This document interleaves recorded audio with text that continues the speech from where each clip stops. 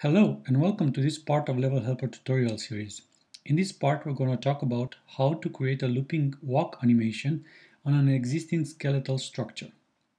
In the previous part we have created a character in a standing position.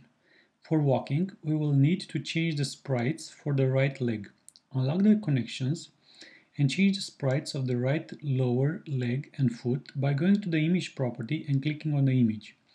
A menu will appear with all the sprites in the atlas file. Once you have changed the sprites, the bone will have to be readjusted and the minimum and maximum angle modified. Go to the animation inspector and create a new animation called walk. Set it as starting animation by choosing play on load, make it looping by setting the repetitions to 0, and then anchor it in the animations editor and enable recording to add keyframes. Now move the bones in the initial walk position. This initial position is also known as the contact, and it's the same as the very last frame.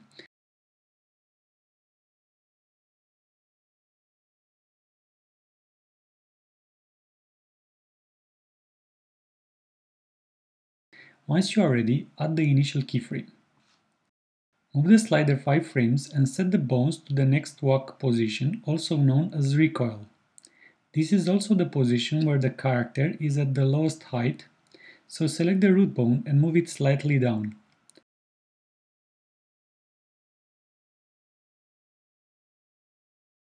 Add a keyframe when you are ready.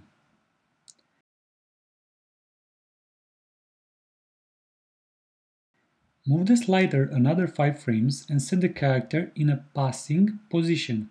At this stage, the character is at the same height as the initial frame.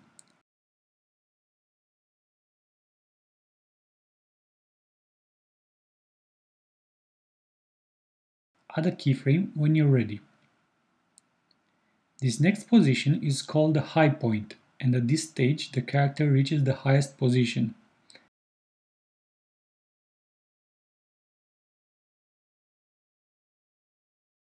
Add a keyframe when ready.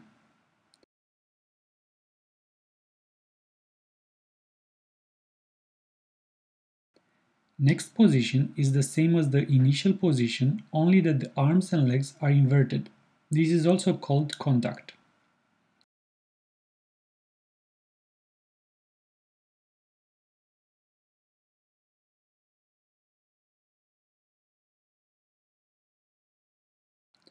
We now create the recoil position again, but with the arms and legs inverted. At this position, we are again at the lowest height.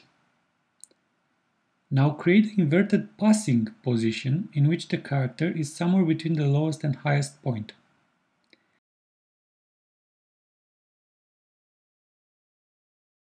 Since we are out of frames, add an additional 10 frames to the animation.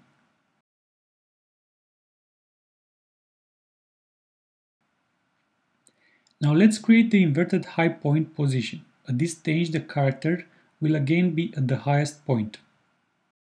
Since the last keyframe is the same as the first one, move the slider to the beginning of the animation and add a key at the last frame. Go to Simulate mode to see your final walk animation.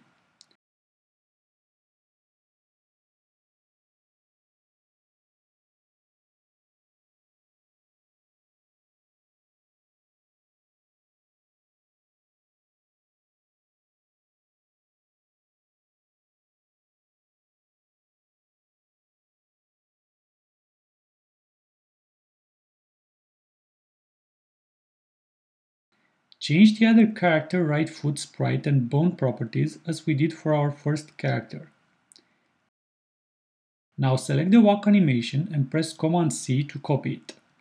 Select the root bone of the other character and click on the animations table view to make it active and press Command V to pass the walk animation. Go to preview mode to see both characters walk. If you need, you can control the opacity and texture frame on each sprite. Click on the plus button to add the sprite on which you want to change the texture frame while the animation is running. Add an initial key and then another key with the new texture frame. In the case of texture frames, the change is done when the animation reaches that key.